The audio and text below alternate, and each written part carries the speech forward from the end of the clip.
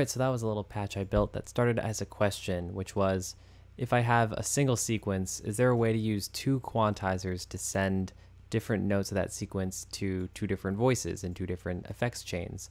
And what I found out was yes. So I have one sequence coming from the Zoom-I, which is like an 8-track, 8-pattern sequencer with lots of options. I'm only using one track of it though. I'm sending it to two different quantizers. One of them is just a major scale here, and another one is a major triad. And what's happening here is I'm sending them to this logic module by Tinytrix, which is comparing the two, and I'm using the A equals B output to control whether this VCA is open, which allows the quantized voltage per octave sequence to go through onto the oscillators.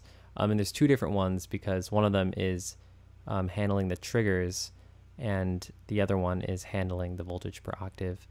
This one is just getting, this first oscillator is just getting voltage per octave straight from the first quantizer, and then this one is getting the filtered quantizer. And this is a pretty interesting idea that can go in a bunch of different ways.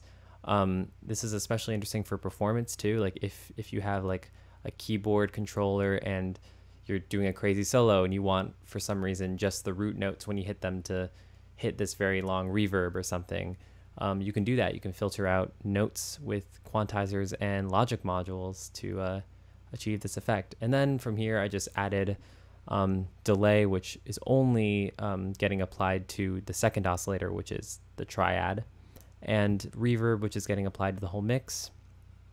And each voice has a filter.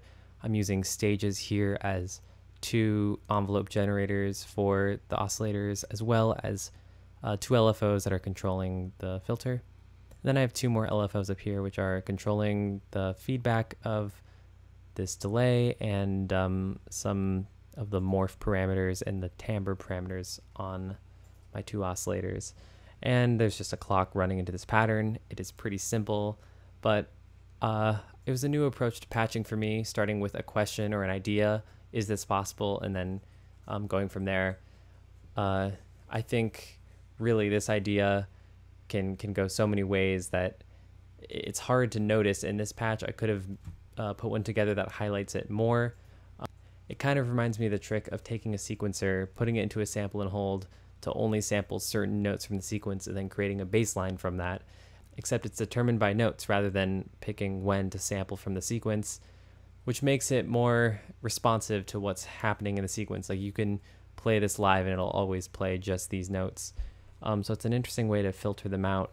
Makes me wonder if there should be a quantizer module that can do this for you, but you know, if it works like this, then it's not that necessary, but I thought it was a cool trick nonetheless.